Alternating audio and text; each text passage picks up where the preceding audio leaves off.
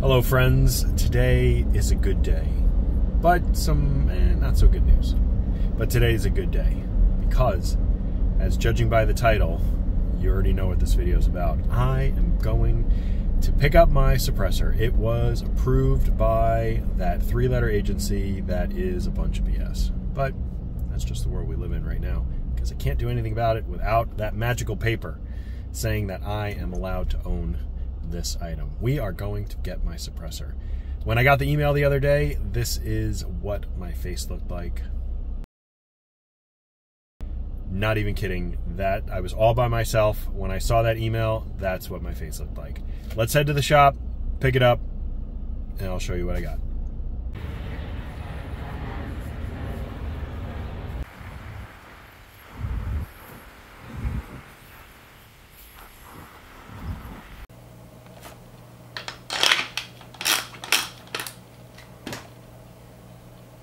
Oh, I didn't see you there.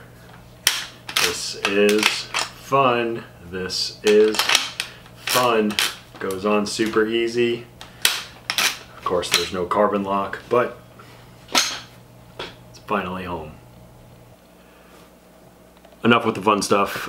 Really excited that I got this suppressor.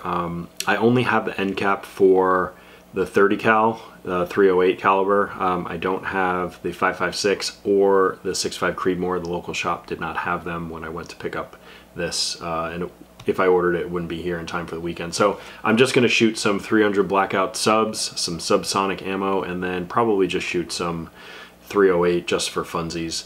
The main reason why I got a suppressor was for home defense. It's going to go on a 300 blackout with subs, and that will be easy on the ears while providing enough ballistics to take down a target if need be. Now, there was somebody in my neighborhood who said, "You gun nuts just wanna use your guns." And let me tell you something, I do not ever want to use my firearms in a self-defense situation, but I want to be prepared if I had to. I do not want to deal with the after effects, the legal ramifications, but I also want to have what I think would be the best weapon for the job. So, nevertheless, bad news is that there is a new bill being introduced in Congress. It is HR 2985. I've been watching Arms Scholar a bunch lately because there has been a plethora of 2A news, both good and bad. This one's definitely bad, where they want to ban the purchase, sale, ownership, etc., of suppressors. And even though the government does not own this, I did not buy this from the government, they would issue a mandatory buyback, and I don't know how they can buy something back that was never theirs in the first place. The Arms Scholar also said that he doesn't expect that to pass with the current Congress, but they only need one event and opinions will sway. So that is definitely some bad news. They are definitely trying to chip away at our Second Amendment rights. Do not let up your guard. This isn't 30, 40 years ago when, you know, these old timers would say, oh, they've been saying this for 30, 40 years. This is getting out of control these days. They are really chipping away at our rights. But there is a little bit of good news.